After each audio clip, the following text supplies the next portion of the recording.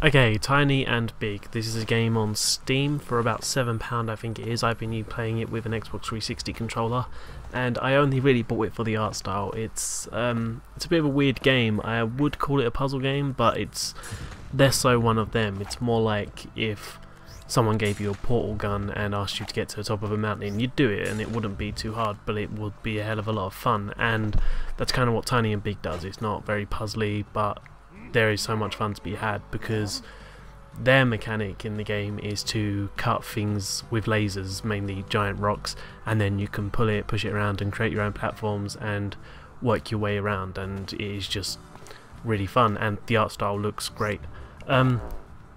I'm still a bit unsure about if I love this game a lot or just a bit, because it is kind of mildly broken, if that makes sense.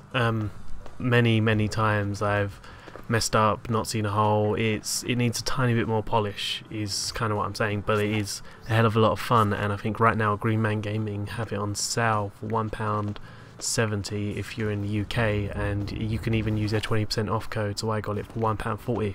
So if you're watching this video right now, then jump over there. I should put a link in the description so you can go download it if you want. But yeah, just look at the footage, see if it's something you're interested in. It is very fun. It's quite short, only about 2 hours, but overall you'll get a lot of good fun out of it, even if you will get a bit frustrated at times with some things that happen. Anyway, thanks a lot.